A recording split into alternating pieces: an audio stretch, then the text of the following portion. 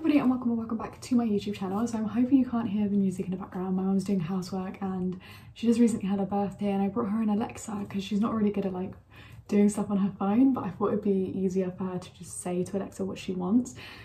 And she's been loving Alexa, let's just say. She's been talking to Alexa on a daily basis. Even my siblings won't stop talking to Alexa. I thought I'd give you guys my Pan Those Eyeshadows update. Unfortunately, I have not hit pan on any products. I took 2 photos of looks I was doing because I basically was just reusing those looks the whole entire month. Apart from I did use the purple eyeshadow. I'm so sad I didn't take a picture of it, but it was a stunning look and I did it, I think that look 3 times. I didn't take a picture of any of them, even though it was probably the look that I was feeling the most. The first shade that I'm going to talk about is from the Makeup Revolution Easter Egg. This purple with blue undertones. It's an absolutely stunning shade. Hopefully you guys can see there is a dip starting to form in here. This is quite like a malleable formula, like you can move it around quite easily. So I've just been focusing my brush on this little area here. And this honestly is an amazing shade. I love it in my outer corner and I've also had it all over my lid as well. But I do find I have to pack it on, especially if I'm using it with a brush, not just my finger, because it gives a much better effect with your finger, but you get more glitter with you get more of the blue tones with the brush, in my opinion. You can kind of see a lot of it stays on my finger when I swatch. And that's kind of how it works when I put it on my eye as well. Sorry if the camera angle has kind of changed. I have to turn off my camera. I'm thinking maybe with this one another 2 months, 1 to 2 months. I'm not really too sure. Honestly, guys, I don't really know with this one.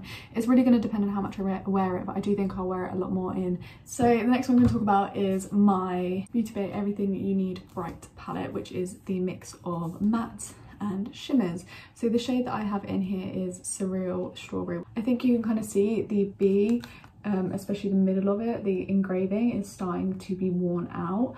I made a really nice, like, kind of like red but kind of looked pink because I didn't use like too much. I kind of blurred it out, like blended it really softly, and I'll put a picture of the look that I made with this shade here. And I really loved that look and I was really digging it, and I filmed a video with that look on and I really liked it. Honestly, I really like this shade. It's really nice and pigmented. For a red, this is a good pigmented red and I do like it quite a lot. And I definitely just need to figure out a couple more ways to incorporate it, especially when I'm going to work for a more neutral eye. I love wearing my bright colours. Again, I think I'm going to get loads more use in this coming up to spring and summer. I also realised that I could probably use this really lightly, and when I say lightly I mean super duper lightly because this is really pigmented, as a blush. But yeah, I was thinking maybe I could give that a go as well. These 2 shades are probably the shades I've had the most fun with. I also rolled in the Naked Urban Decay Cherry palette and I rolled in the shade Hotspot. Is the very first shade here, and you can see, hopefully, yeah you can there is a dip starting to form in this. Look how dirty the mirror is. There's a dip starting to form in this palette and I'm so proud of myself. There is a dip forming. It's nowhere near as deep as the dip that I have in the shade Feels, but it's definitely getting there. It's starting to look more like the dip that I have in Caution. If you guys can see the dip in Caution, then I'm starting to get that type of dip just very faintly here.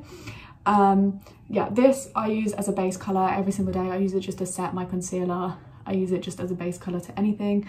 Every single day I've been using this, dipping into it, just using it as a base shade. So that is all that I use this shade for. Or if I need to diffuse something because I put a bit too much on and I made it a bit more too pigmented for what I wanted, I'll just put a little dusting of this over the top to help diffuse it and blend it out and soften the colour a little bit more. I think I can have this finished in, again, another month or 2 is what I'm thinking. With Pan Those Eyeshadows, I find it's a bit of like a long game kind of thing. Like you've got to wait like 3 months before you see the big difference, or like the big pan, you know, you wait a couple of months. Eyeshadows definitely take longer to hit pan on than other products. Another palette that I drew in was the Too Faced Chocolate Bonbons palette, and I have the shade Bordeaux in here, and there is definitely, can you guys see, a dip starting to form in here. I don't know if you guys can see very well. It's like a circular shaped dip. I love this shade. I've been making a really pretty neutral eye, which I'll pop up here, with the Naked palette, the Revolution shade that I have in here, and this shade in here. There's definitely a dip starting to form. I think this will take a decent amount of time to hit pan on. I use this in the outer V, I use it as wing liner, etc, etc. I'm really trying to get a lot of use out of this shade, and I love it. I'm really enjoying the neutral eye that I'm making, and I can wear it on a day-to-day basis for college and work. So yeah, I'm loving this so far. But I can tell you from how deep this pan is, I have a while to go with this one. The final shade in this current rotation of palettes is from my Sofa X Revolution palette, and the shade Peaches, which is this one here. You can see there is a big ass dip in here. I have really been working this. I've been trying to wear it through my crease every single day when I'm wearing eyeshadow, which isn't like every single day of the month, but majority of the days.